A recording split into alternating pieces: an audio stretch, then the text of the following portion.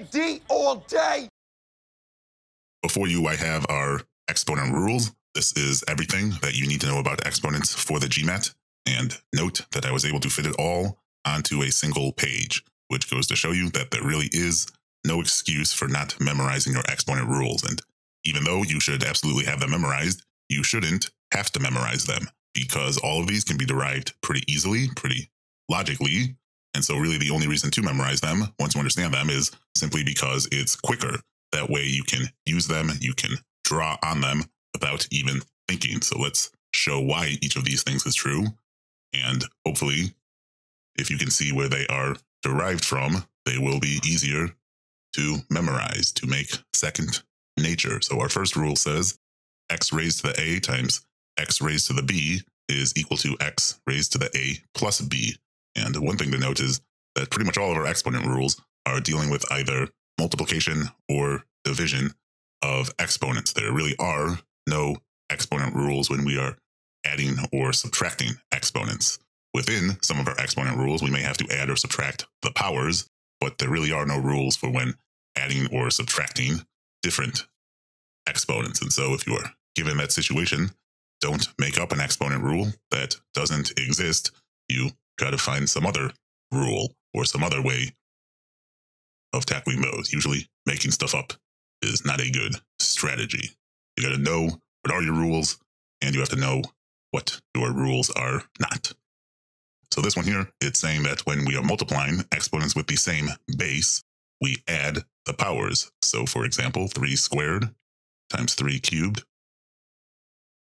should be equal to 3 to the 5th. And this should make logical sense because 3 squared is just 3 times 3. 3 cubed is just 3 times 3 times 3. So if we multiply these two things together, what are we left with? We just have 5 3s. Our next rule says x raised to the a over x raised to the b is equal to x raised to the a minus b. So in this case, when we are dividing exponents with the same base, we subtract our powers. So an example would be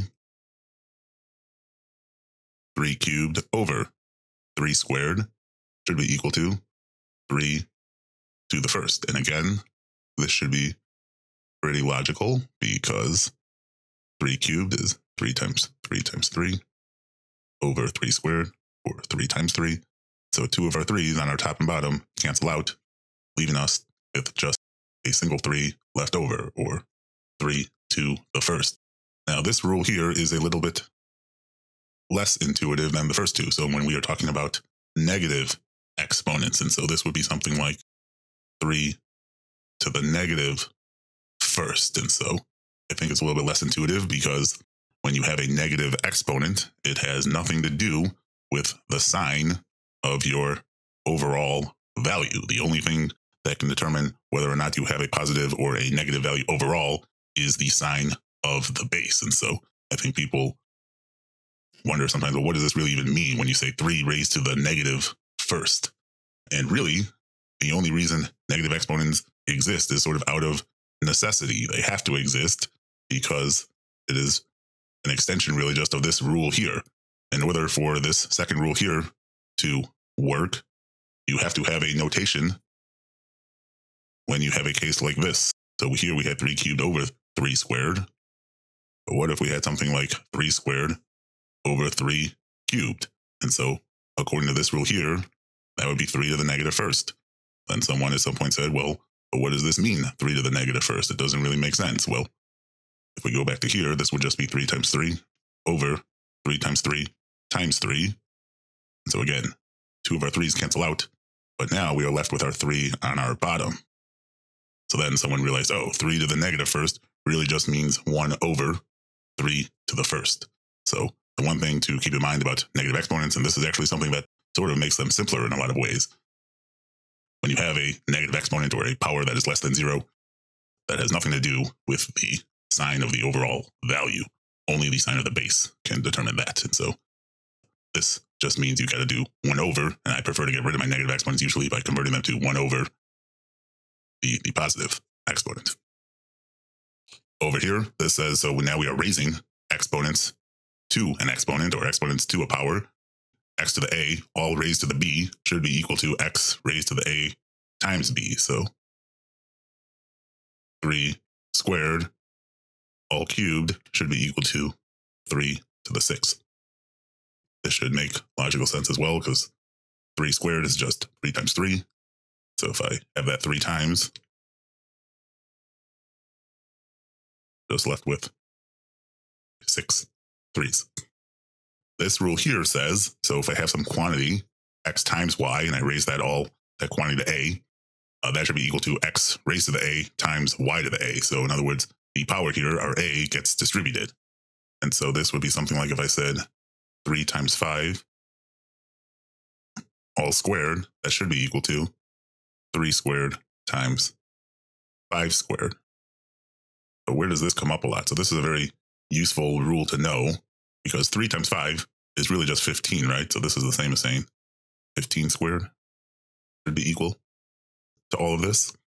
So this comes up a lot because what this means is that normally here we said in order to combine exponents when we're multiplying them, we need to have the same base. But this rule here is actually telling us that there's this one case where if our exponents, if they have the same power, well, in this case, even if they have different bases, we can just multiply our bases together as long as they have the same power. So 3 squared times 5 squared actually is equal to 15 squared, but this only works when you have the same power. And the reason it works is because in this case, we would have 3 times 3 times 5 times 5. So because we have the same number of 3s as we do 5s, every 3 has a 5 to pair itself with, just leaving up with 15 times 15, or 15 squared. So this rule here is useful for that reason here. So you can use this to reverse engineer from here all the way back to here. This rule here, I don't really think of it as an exponent rule. It's more just a number properties rule, but probably fits in this video just as much as anywhere else. So this rule here says the square root of x squared is equal to the absolute value of x. So this rule is just as important for what it doesn't say. Note that the square root of x squared is not equal to x. It is equal to the absolute value of x. So do not make this mistake. And the GMAT, I've seen many questions where they try to bait you into making this mistake. But the square root of x squared is not equal to x. And the reason for this is, let's say x is equal to 3. And in this case, that would mean the square root of x squared is the square root of 3 squared, which would be the square root of 9, which would be equal to 3. And so in this case, the square root of x squared is equal to x, because x is equal to 3, and the square root of 3 squared was also equal to 3. However, let's say x is equal to negative 3. Well, in this case, the square root of negative 3 squared, well, that is also equal to the square root of 9, which is equal to 3. But in this case, the square root of x squared is equal to negative x. And it's a little bit confusing because in this case, negative x is equal to positive 3, because x itself was negative 3.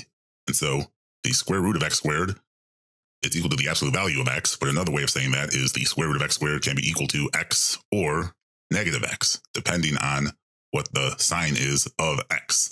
And so if they were to tell you something like, given that x is greater than 0, what is the square root of x squared? Well, in that case, it would be true. The square root of x squared is equal to x, and you would be able to say that. But if they don't give you that information, you cannot assume it.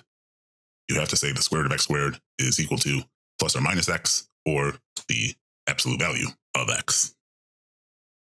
So these two rules here are, again, these are just more number properties types of rules, but it also shows you why exponents are so important, because they will come up in exponent questions. So questions where you are being asked to solve for your exponents or solve for the powers in your exponents, but they also love to test exponents just in the context of number properties. So your even and odd number properties, your positivity and negativity number properties, and that is why you want to know these rules here very well. And so x raised to an even power, so anything raised to an even power is always going to be positive or 0. And the only way to get 0 is if x, your base, is equal to 0. Otherwise, it will always be positive. And so if you have something like 5 to the 4th, so this should be easy to see. This is always positive because it's just going to be a bunch of positives multiplied together. However, if you have negative 5 to the 4th, that should also be positive, and that should actually be equivalent to 5 to the 4th. Because in this case, we'll have negative 5 times negative 5 times negative 5 times negative 5. But when we have an even power, all of our negative ones come in pairs, and so they just cancel each other out. And we're just left with a bunch of positives times positives. This case here, so remember, negative exponents have nothing to do with the sign of your overall number. And so the only way to get a negative number overall is this scenario here. You need a negative base and an odd power, because when you raise anything to an odd power, the value, the overall value, retains the sign of the base. And so in this case, let's say instead of 5 to the 4th, we get 5 to the 3rd and negative 5 to the 3rd. So again, it's easy to see that this will always be positive because it's just going to be a bunch of positives times each other. But in this case, we have negative 5 times negative 5 times negative 5. And so when we have an odd power, we always have an extra negative left over. So we got this pair here, give us a positive. Then because we have this negative one here left over, it's always going to be a positive times a negative, and that will give you a negative value overall. So now, these are your exponent rules. These are what you should be applying and what you should know. Now let's talk about what you should not be doing. Do not do this. Do not do any of these things.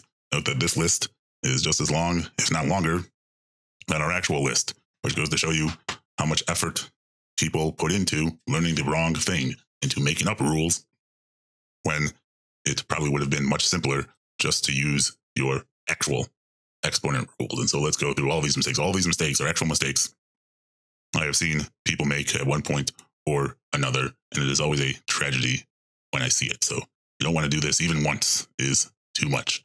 So in this case, so saying 5 to the 4th times 5 cubed is equal to 5 to the 12th. So what does this guy do? He, you have exponents with the same base, but in this case, he multiplied the powers.